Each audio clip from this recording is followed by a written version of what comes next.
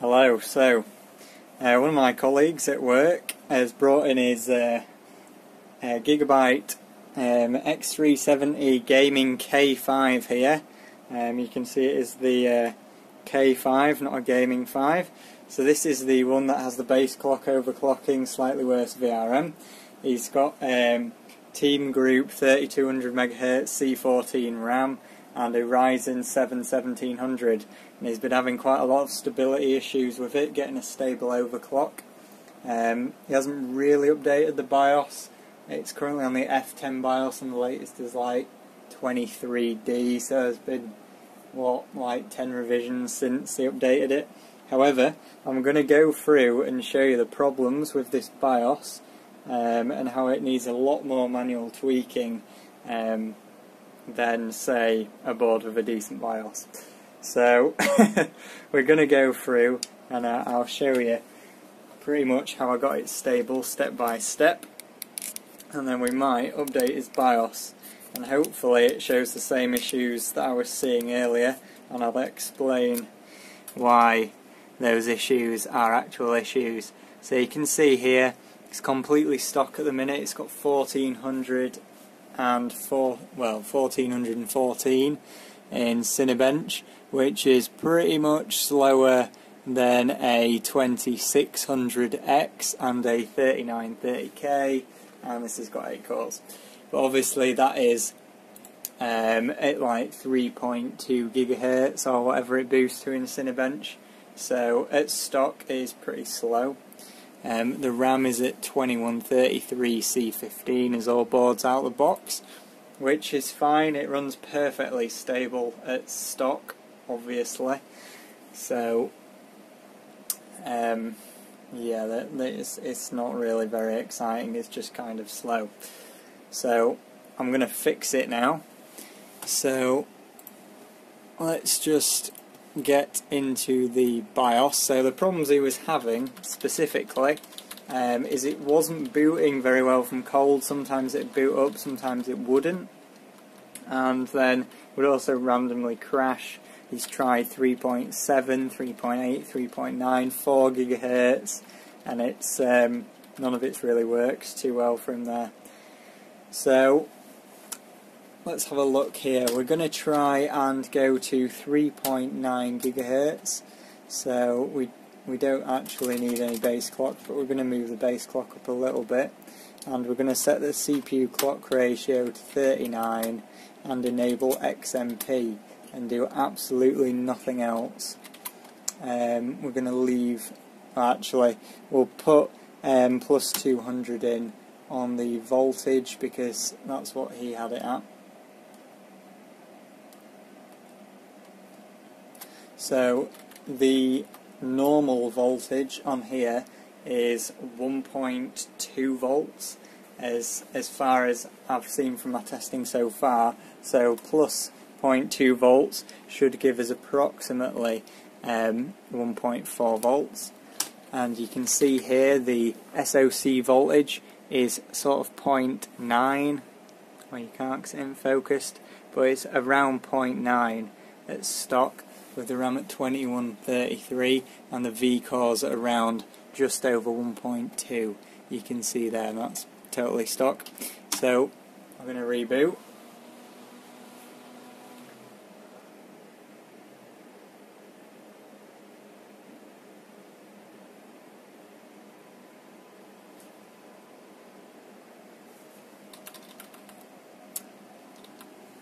Missed it.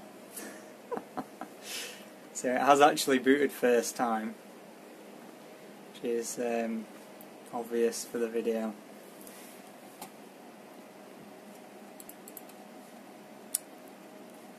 Okay, so we'll just run it as it is now. Now it's not unstable on a Cinebench run, obviously. You can see there we're at 3.9 GHz, and the memory is set to 3200, 14, 14, 14, 31. So I'll run that again. You can see the voltage is dropping down to sort of 1.38 volts under load, which is fine.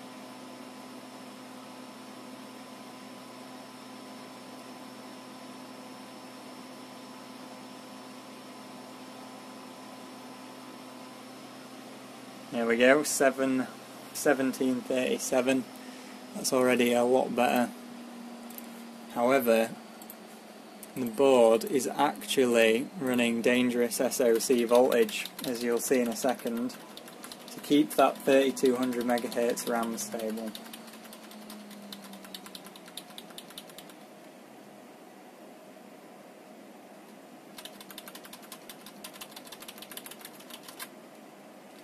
So if we go down here to PC health status, you can see there the V-Core SoC is over 1.2 volts, which is bad, because that is, well, basically anything over 1.2 volts can pretty much degrade your integrated memory controller really quickly. So that right there is quite a big issue for me personally, and I've seen it go all the way up to 1.26 sometimes. So that is bad. And also, if we turn it off, so we'll try and do a cold boot here.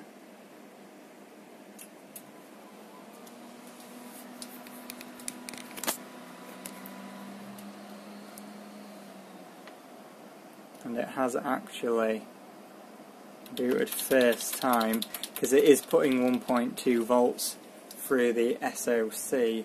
However, sometimes when it's not booting, I've come into here, it's at 3.9 gigahertz still. However, the memory is at 21, it's set the memory back to 2133. So you can see again, it's still setting over 1.2 volts on the SoC, which is actually dangerous. So what you want to do is you want to go into your advanced SoC voltage, and normal is 1.1 volts in this case. So we're going to give it just a bit over, well, we'll go with, well, yeah, 0.1 volts, and reboot.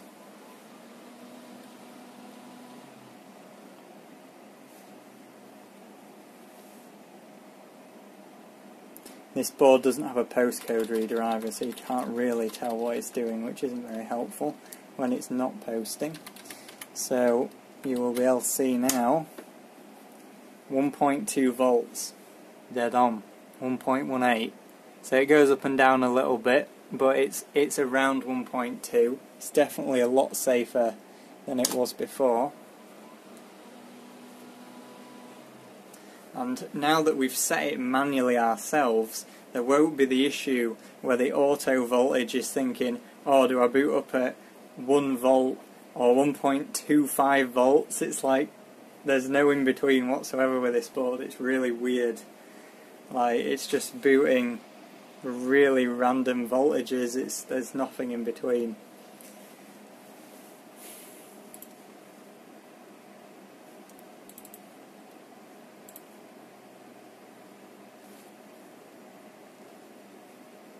So now you can see 3.9 gigahertz, 3200 on the memory.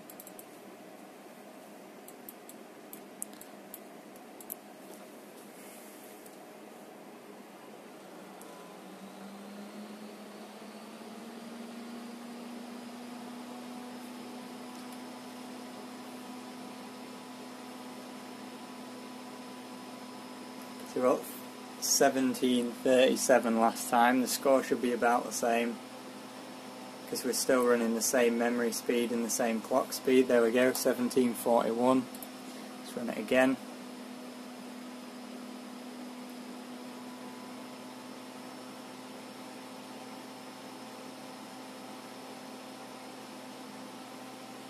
See, the voltage is sticking around 1.38 volts still.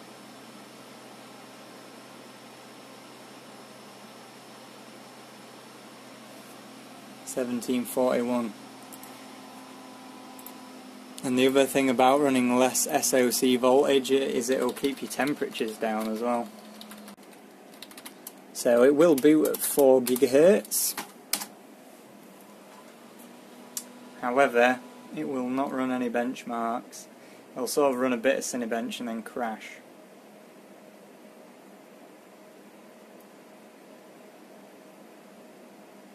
We'll run Cinebench at 3.95, but you can see it sort of stops at certain points, which is a sign that it's kind of working, but not quite. And this is just a really quick way to test as well. Obviously I'm not doing any stress tests on any of this, I'm just doing it by running Cinebench at the moment. So you can see 4 GHz or not. There you go. So it's at 4 GHz. It is going round.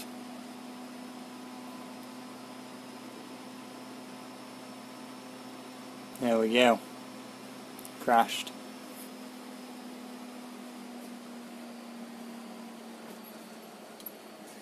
So the question is, will it blue screen or not? Doesn't look very blue screeny. So I'll just reset it. Hopefully it will go back into the BIOS.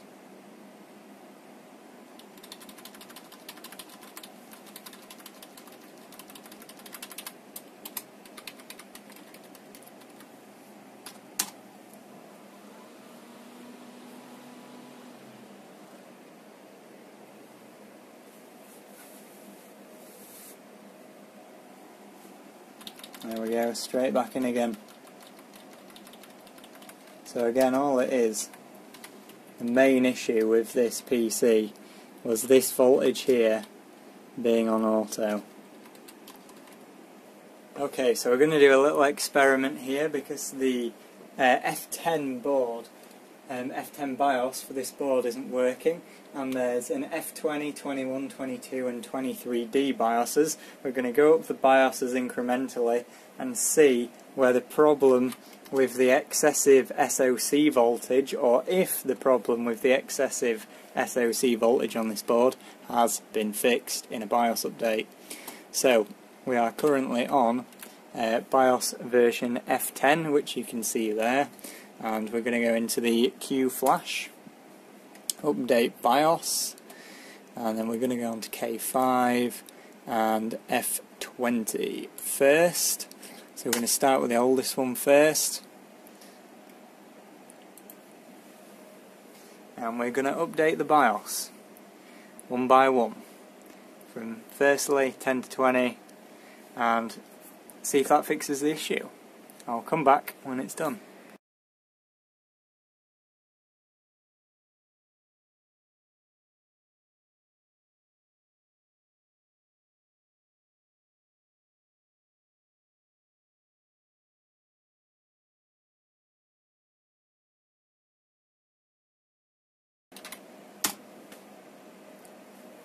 And you can also see it's still overvolting the SoC.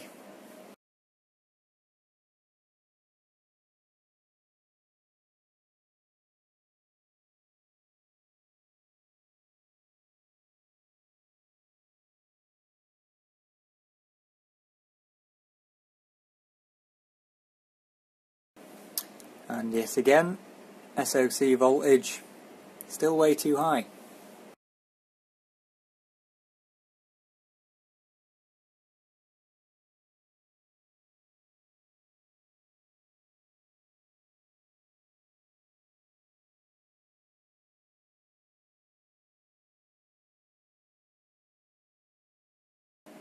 Still too much SoC voltage, and it will not focus on this page to save its life.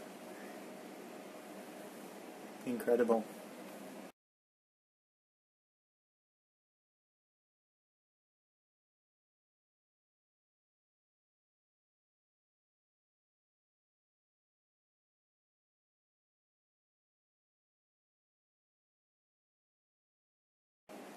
At least it supports Ryzen now, so you can upgrade your CPU to a 2700X so it can kill that as well. So we're booted into Windows on the F23D BIOS, so we will see what it has in store for us here. interesting.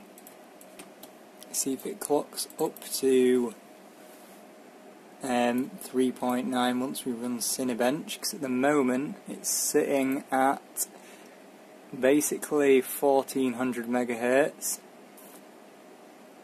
and it is stuck at 1400 megahertz. That is very strange.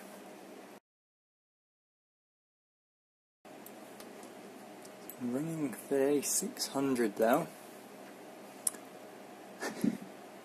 Longest 8-core Cinebench ever. 629. So I went back through all the BIOSes, F23D, F22, F21 and F20, and all of them ran the CPU at 1.4 GHz, so we just flashed back to the F10 BIOS and stability tested from there.